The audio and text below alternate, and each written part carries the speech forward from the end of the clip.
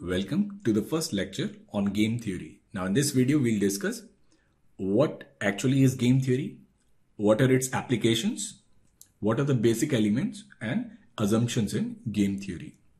To a large extent, it can be said that the most dynamic principle that governs our existence is interaction. We interact with each other within varied frameworks such as social, political, economic, military, so on and so forth. It is not just humans who interact, but businesses, processes, and technology. Almost everything interacts with every other thing, and this inevitable interaction warrants the finest strategy and optimal decision making. Right from choosing toothpaste to choosing the right financial portfolio, every one of us is a player in this grand game called life and is expected to make a sound rational decision through strategic interaction with other players. And to assist us in our endeavor and our pursuit of happiness, we have a fine companion in game theory. As Wikipedia puts it, game theory is the study of mathematical models of strategic interaction among rational decision makers. So game theory provides a mathematical framework to model wide variety of decision problems. While game theory is imperative for many disciplines, it is indispensable for the study of economics. Two competing firms having identical products in perfect competition, having to choose an equilibrium strategy to decide the pricing of the product is an example of game theory modeling in economics. In the field of politics, the decision that how should candidates position themselves along a political spectrum is a typical game theory telling problem. In biology, there have been numerous incongruous behaviors. For example, consider the case of worker bees that slog their entire life to nourish queen bee and never mate. Evolutionary game theory has been used to explain such inconsistent behaviors. In computer science, algorithmic game theory helps understand and design algorithms in strategic environments.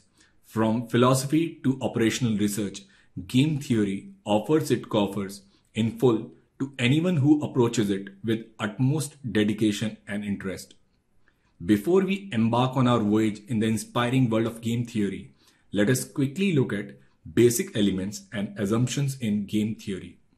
At the heart of game theory lies a game. Any competitive activity whose outcome depends on the strategic interaction between two or more decision makers, better known as players, is a game. Chess, football, boxing, etc. are examples of games, and so are missile defense, price wars, and management negotiations. All the strategic decision makers within the context of the game are players. Players could be competing individuals who, say as in chess, could be competing firms in a duopoly.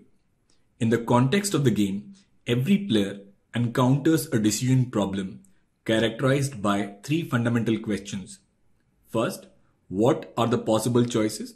Second, what is the result of each of these choices? And third, how does each outcome affect the player? These questions now help us formalize three basic concepts of action, outcomes, and payoffs. The set of all possible choices that a player has is called actions. Actions result in possible consequences known as outcomes. Each player receives a payout from each outcome, which is known as the payoff.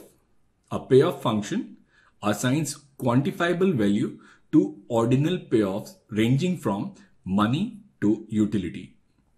A very interesting example in game theory is the game of matching pennies played between two players, player 1 and player 2. Now each player has a penny and must secretly turn the penny to heads or tails. The player then reveals their choices simultaneously.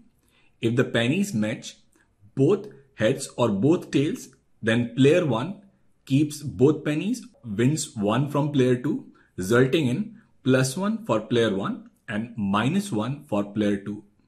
If the pennies do not match, one head and one tail, player 2 keeps both pennies, so receives 1 from player 1. that is -1 for player 1 and +1 for player 2. Now in this game, each player has two choices. So thus action set has two elements. Either they can play heads or tails. The interaction of two players' choices results in 4 outcomes. We can represent these 4 outcomes on a matrix. So suppose here we have player 2 and here we have player 1 actions. So player 1 can play heads, tails, and player 2 can play heads and tails. So we have 4 choices: heads, heads, heads, tails, tails, heads, and tails, tails. Now if we get heads and heads, then in that case, player 1 gets the payoff +1 and player 2 gets a payoff -1. Now in case of heads and tails, -1 for player 1 and +1 for player 2. Now if it is tails and heads, then again it will be -1 +1, and in case of tails and tails, it will be again +1 and -1. So we can represent the action set, outcomes and payoffs using this game matrix. Another way to represent matching pennies game is by using a decision tree using branches and nodes. So first we have this player 1. Now player 1 has two choices. Either he can play heads or tails. Now simultaneously here player 2 can play either heads or tails. So this is simultaneous node and this is for player 2. So this is called as decision tree representation of the game. Now we can write their payoffs. So if it is heads, heads, then it is +1 for player 1 and -1 for player 2.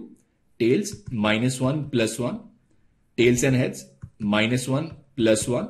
And then tails, tails, it is +1 and -1. So we can represent a game using the game matrix, or we can represent a game using a decision tree. Now before moving forward, let us examine some assumptions in game theory. Now first assumption that we have is rational choice assumption.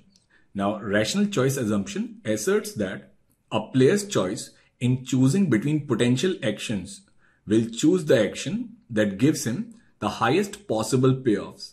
So the rational choice assumption in case of matching pennies imposes the condition that both players know all the possible actions, all possible outcomes, and the possible payoffs from each outcome.